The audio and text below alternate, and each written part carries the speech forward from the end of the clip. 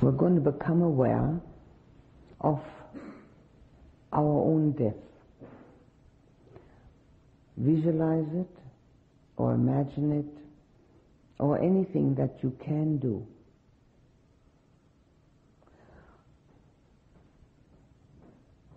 Be on your deathbed,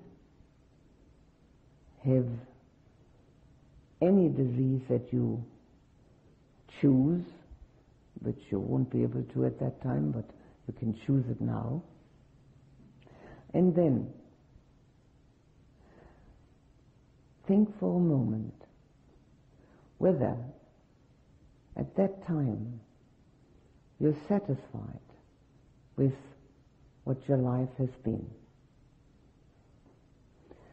Do you feel, as you know it now, up to now, that your life is fulfilled, that you've used the time you had from birth to death to the best advantage? That's our first consideration.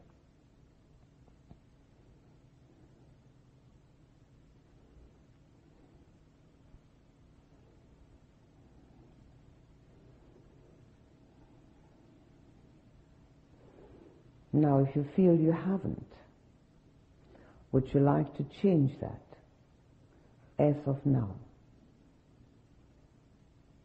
Would you like to make different commitments?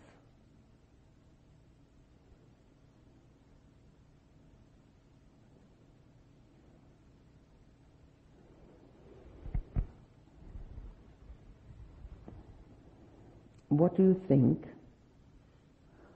would give you a feeling of fulfillment at the time of your death?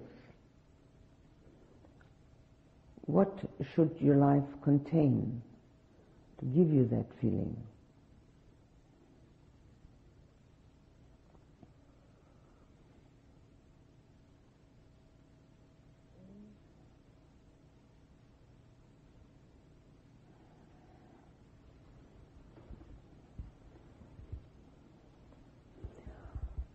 If you think that there isn't enough of that in your life, of that which would bring you fulfillment, would you like to start, as of now, to bring that into your life?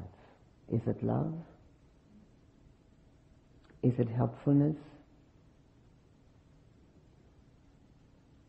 Is it caring? Is it meditation? Is it a goal? Whatever it is that you feel needs to be reinforced, would you like to start reinforcing it now?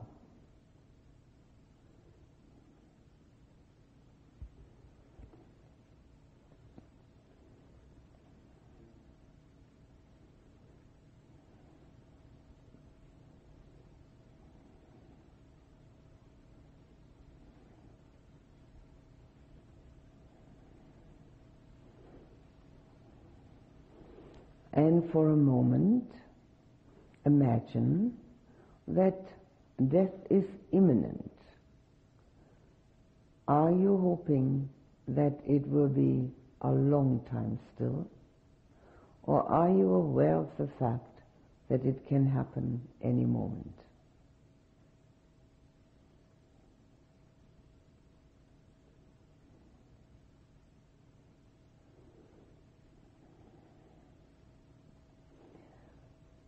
And if you become aware of the fact that it could happen any moment, what's your reaction?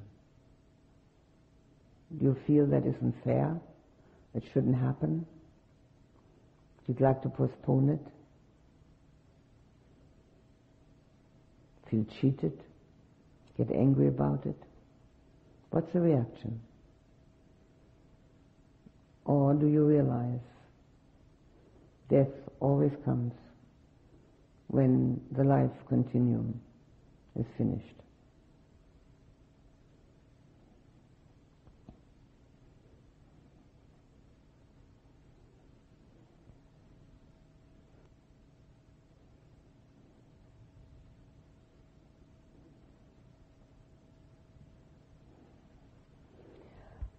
Do you see death, your own death, as a threat to you or as a transition?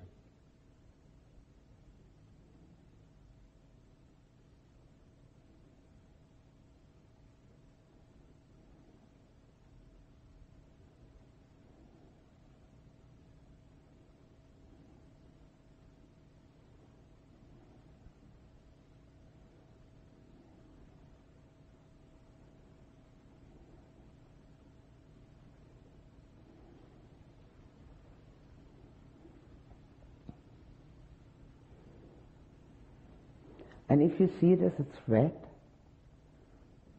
ask yourself why.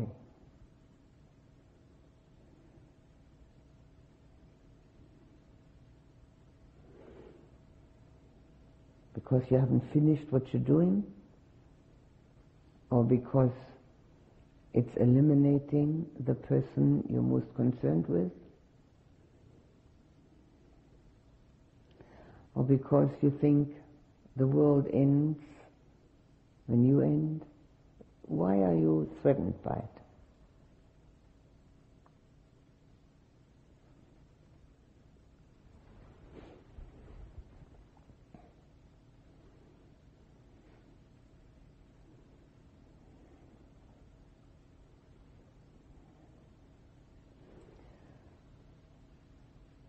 Can you realize that feeling threatened by it and the fear of it imbues everything that you think and do?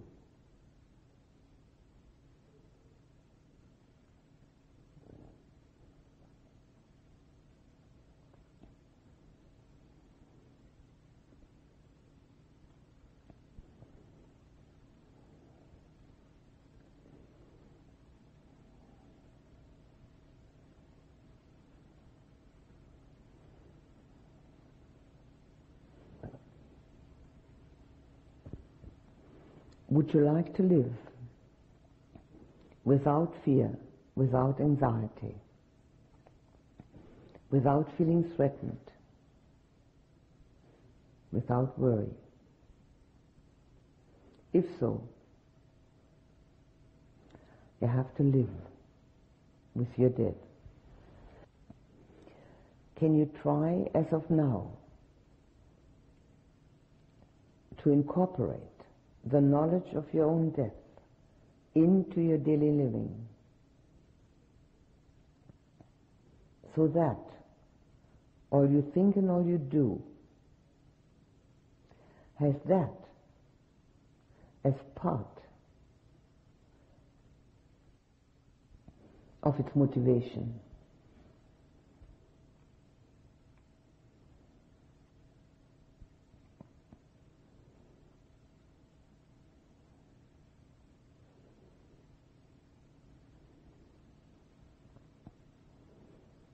Can you imagine that death awaits you today? How do you feel about it?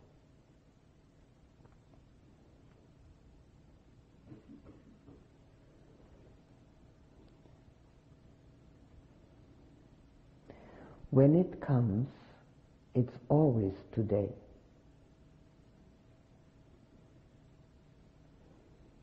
Do you realize how you feel about that?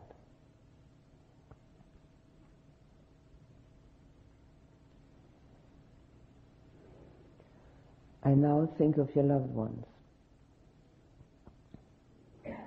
Are you bound and determined that they should survive you?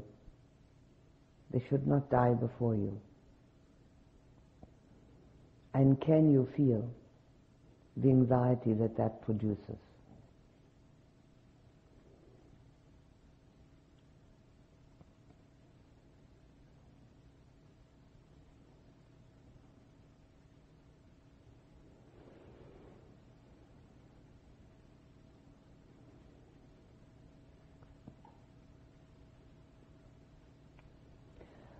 Can you try and look at things the way they are, instead of trying to make them happen the way you'd like them to happen?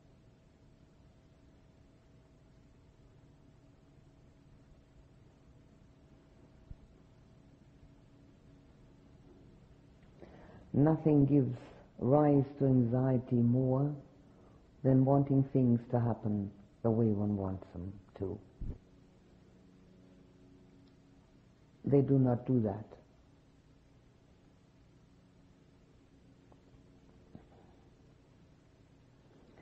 Death is not a tragedy. It's a natural law. Can you see that?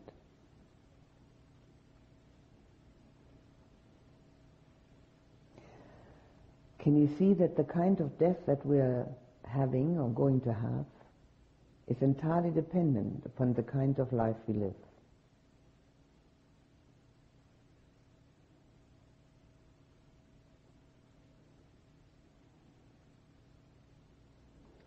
And can you see that the kind of life we live is dependent upon how clearly we see our own death?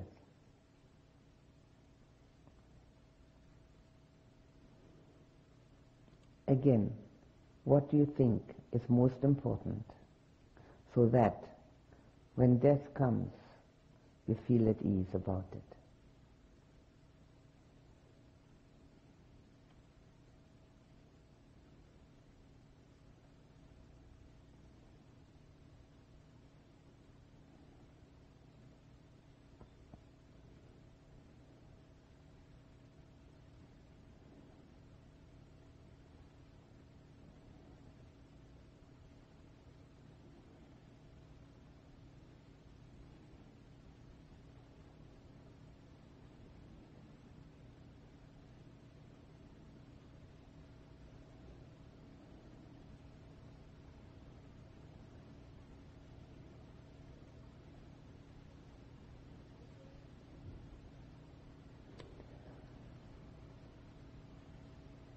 You can practice not rejecting the body's difficulties and inabilities while still alive, accepting things as they are,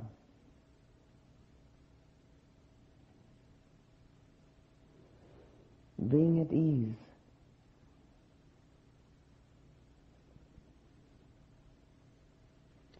cherishing each moment that is left to us to practice, being grateful for each moment, but not imagining that each moment is due to us. Cherish each moment, be grateful for it, but don't think that we ought to have them.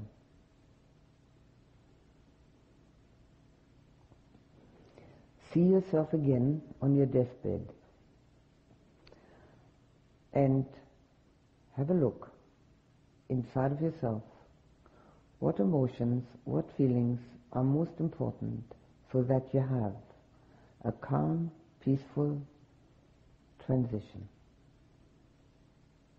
And practice those now.